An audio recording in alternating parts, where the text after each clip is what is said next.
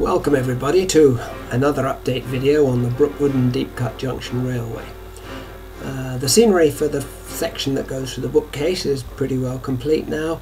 Needs a few bits and pieces to give a bit more life to it, but I'm now left with the section that goes across the gap by the door. As you can see, I store the bridge on the back of the door, which is a bit unsatisfactory, but my plan is to convert that into a station.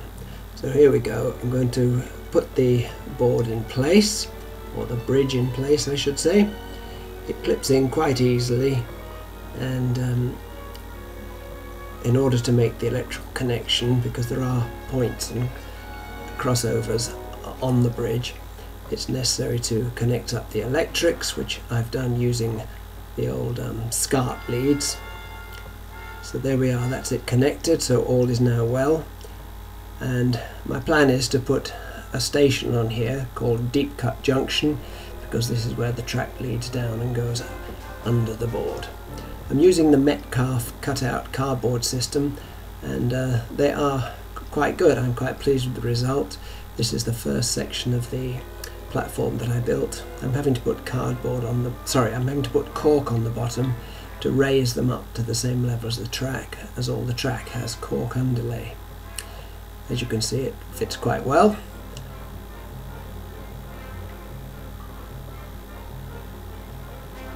The first of many.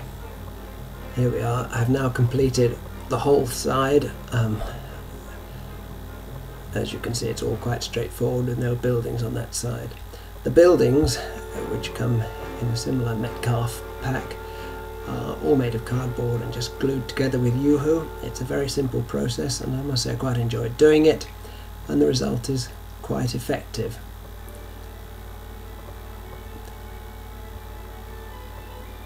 Here it is in place, standing on a piece of cork, and as you can see, hopefully the coach will pass underneath without snagging the canopy over the track.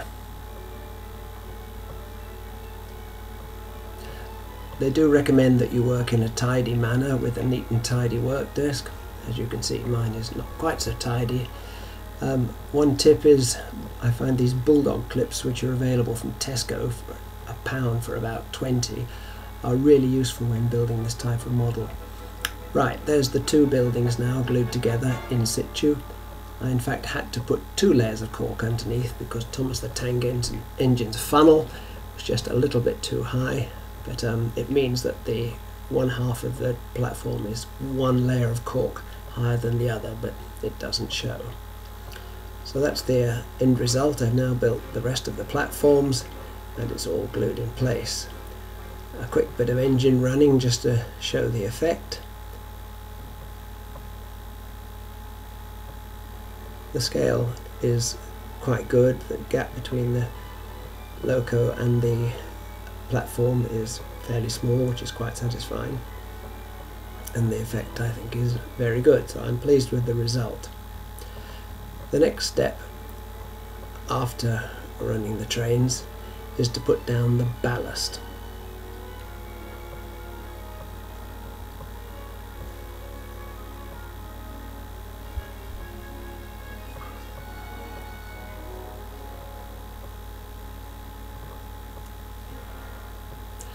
Putting the ballast down is a bit tricky.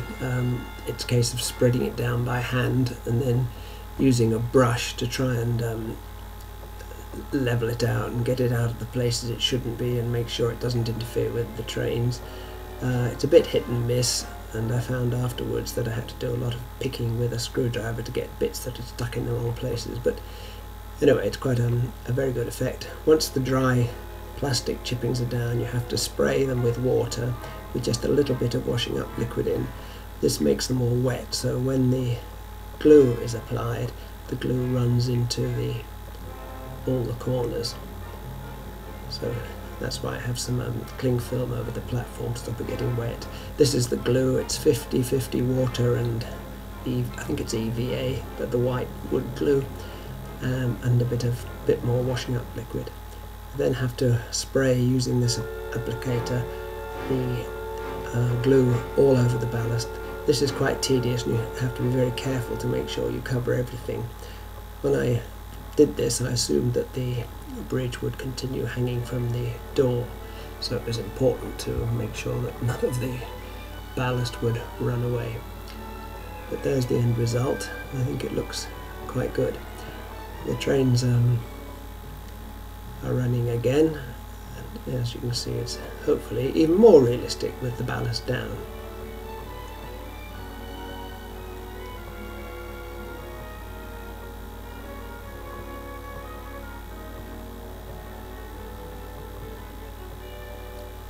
So here we have the complete, or the section that's been, the scenery is complete.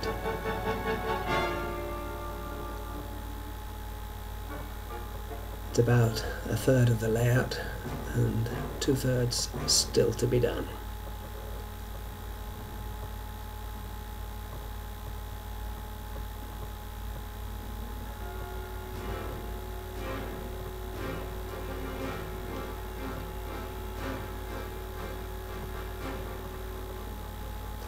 As I said earlier, the bridge hangs from the back of the door. I've decided this is not satisfactory because I will be putting people and benches and footbridges on the platform, so I've put up this shelf, and from now on I will be storing the bridge from its proper location up on this shelf, which keeps it well out of the way and will avoid any damage. Well, I hope you enjoyed the video. Talk to you again soon.